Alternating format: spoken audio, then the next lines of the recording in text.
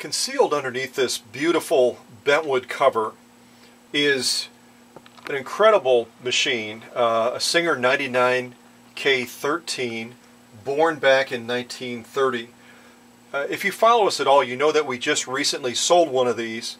Our customer down in Texas could not be any more happy, loves the machine, loves the transaction. Make sure you check out that feedback on a machine that's identical to this one.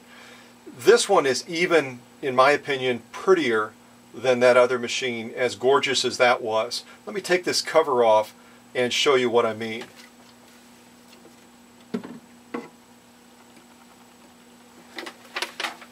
Isn't that a gorgeous machine? Again, we're really particular about our selection process, the machines that we choose to purchase privately, and even more particular about servicing those machines. So the winners always are, I think, even more pleased when they actually see the machines in person. And this one speaks for itself. It's just a gorgeous machine. I'm going to go ahead and flip the light on to light up that bed a little bit better. And also I'm going to show you again, for those of you that aren't quite as familiar with this type of machine, I'm going to just slide it a little bit towards me. What makes this machine very unique, and you'll have to make sure that you also check out our listing photos as well, because we have an original ad in there, an ad that actually promoted this machine when it first was released back in the early 1920s. And it does an excellent job of illustrating just the incredible benefit of a knee control like this versus a conventional foot control. But as I said when we sold the last one just a few weeks ago, if the winner would prefer to have a foot control with this machine, we're glad to do it, and we'll do it for free if the machine sells for at least $400 or higher. If it sells for less than that, then we would charge a nominal fee of $50 to include that extra enhancement to operating the machine. But again, this knee control is so easy to use, and you'll see me you see the results of that, I should say, when we do the sew-offs.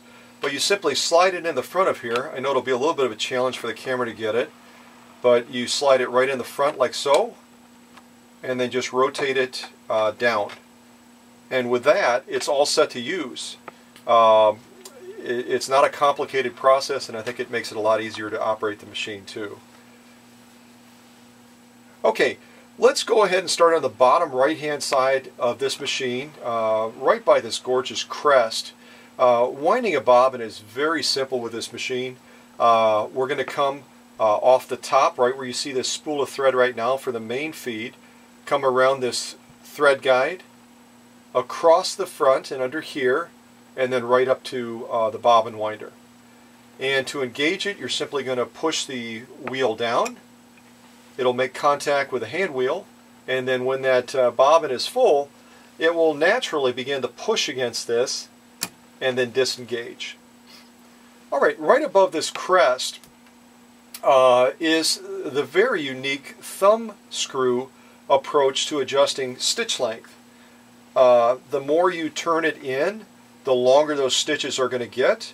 The more you turn it counterclockwise to the left, the shorter those stitches are going to get. And it's very easy to fine-tune it, even in the process of sewing, if you want to get different stitch outputs. And the stitch length variation on this machine is anything from 6 stitches per inch all the way down to 30 stitches per inch. Let me show you an example of an applique that was sewn that really does an excellent job of illustrating that wide range of stitch length for this 99K-13. You can see as we come on the left side of the applique, we're pretty close to that 20 to 30 stitches per inch, and as we move to the framing on the outside, we're a lot closer to that, probably around 7 stitches per inch or so. So not even at full size as far as the stitch length, but pretty doggone close. The final result, though, is just a beautiful representation of what a straight stitch machine of this quality and caliber can generate. And again, because of the quality of this machine, you are just as capable of generating a very cool project like this when you get this machine in your own home. As with all of our machines, we try to include an instruction manual. An instruction manual for two purposes.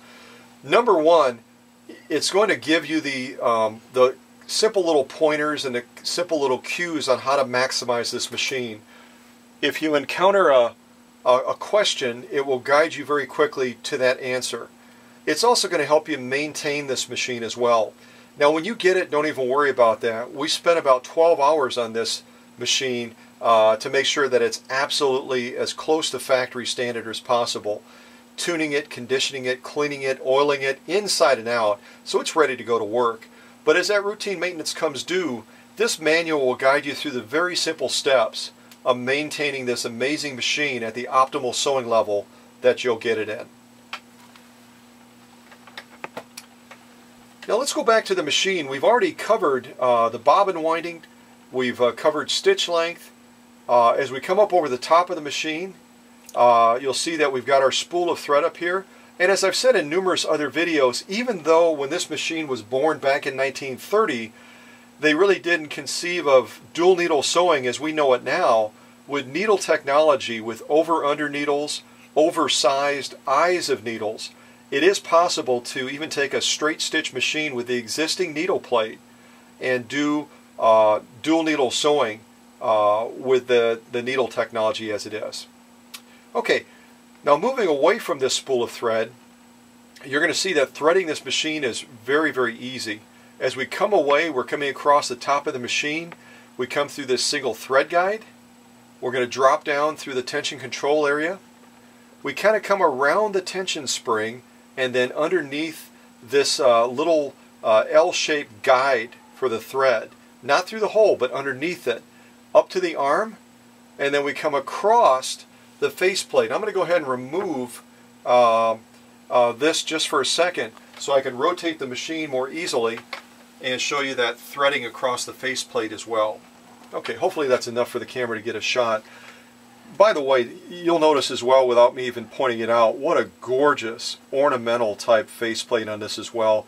If you were to take this machine to a quilting class or a sewing class, it's going to be a total disruption, which is great because you're going to be the center of attention with this amazing machine. And but you can see here how the thread comes up to the arm, it goes across the faceplate, and then it's going to come down through one more thread guide just above the needle area, and then you're going to be threading this from left to right through the needle. I'll also mention the needle is going to have the flat side to the right as well. So little pointers that are also in the instruction manual, obviously, but I thought I'd point them out in the video just so you can have that as a point of reference to go back to, as many of our buyers will do. Also notice as well, you've got a lot of clearance underneath that presser foot. Lots of clearance to fit extra quilt matting, heavy grade materials, as you'll see in some of the sew-offs. Whatever it is you're sewing, it's a breeze with all that clearance underneath the presser foot. Also, another great convenience on this 99 is that drop-in bobbin. Whether you're concerned about the thread running low or whether you're simply looking to change out the thread color amid a project, it's such a breeze to pop in a bobbin real quick and to resume your project after that. So let me rotate this machine back forward again. Now, as the camera kind of takes a quick pan around this gorgeous, gorgeous machine, I'll simply say to you that I think that the machine in and of itself, the bentwood cover, all the other goodies that we're including, is more than enough incentive to bid on this outstanding machine.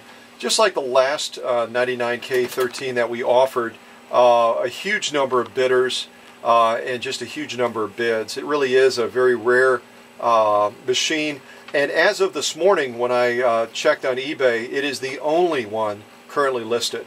So don't let it slip through your fingers. But if this isn't enough, as you could probably see in the photos, we're going to be including some other fun things. This very cuddly teddy bear, and also a very neat book, and I know I'm kind of pressing the camera a little bit here, but also a very neat book on making your own teddy bear.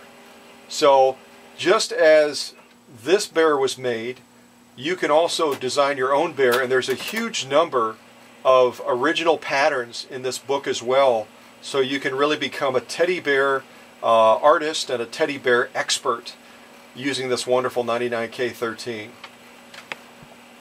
Also, as kind of a vintage plus, and you'll see it in the photos as well, we're going to be including this Singer hem stitcher.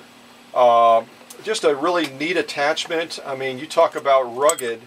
You can see the construction of this very cool attachment. And whether you use it on this Singer or another Singer, it's just a wonderful vintage piece of Singer technology in giving you more adaptability with your sewing.